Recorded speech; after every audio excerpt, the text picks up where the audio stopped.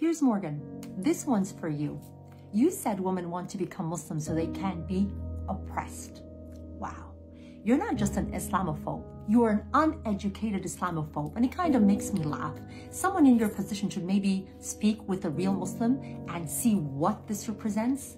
You think this is a sign of my oppression? This is a sign of my liberation from guidelines that have been set by you and your likes to objectify all women, to make us a thing to please you, to please your desires, to fulfill the desires of your eyes for you to gaze upon. But I am so much more than that. I am so much more precious than that. I'm not here in this world to please you or any other man. I'm here in this world to please my Creator, and your Creator too, by the way. This is a sign of my submission to my Creator, not to any human being or to any man-made rule. And it bothers you because you don't know what goes under this.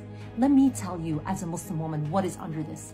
Under this is a heart and a mind of a believing woman, of a woman who can reject everything and say, no, this does not fit what God has asked me to do. Underneath this is a heart and mind of a successful woman who speaks 3 languages, has a bachelor's degree, is a mom, a sister, a wife, a daughter, an aunt, a community member, a public speaker who's been around all the world. But I refused to abide by your guidelines.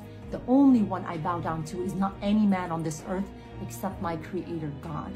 This is a sign of my liberation of you and your likes. It's not a sign of my oppression. And if there's anyone who's oppressed is a mind like yours, I'm so sad to say. Go and get educated. And sisters, you watched my video. Share yours.